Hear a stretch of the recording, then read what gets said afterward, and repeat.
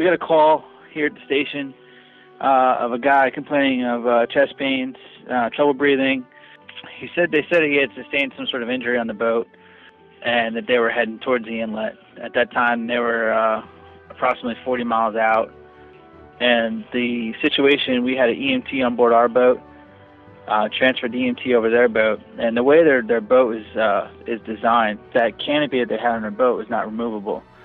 So what we did was had the helo rendezvous with us and drop a stoke slitter down so that we could safely transport the person from their boat to our boat, and then have the person medevac out to the local hospital quicker than we could do with our boat. We were still 20 miles out. It would take us at least an hour to get back. So the plan was just to go out there, assess the situation, stabilize the person, wait for the helo to get on scene, and then transfer the person to the helo. Oh, it was successful in many ways. We were safe about the whole evolution.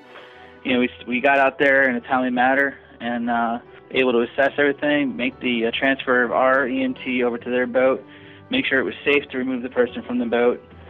Also able to safely pass the person back to our boat and have the helo hoist up. I think the whole evolution took no more than 15-20 minutes at the most, and that's including dropping their stoke slitter, their rescue swimmer, and transferring personnel back and forth.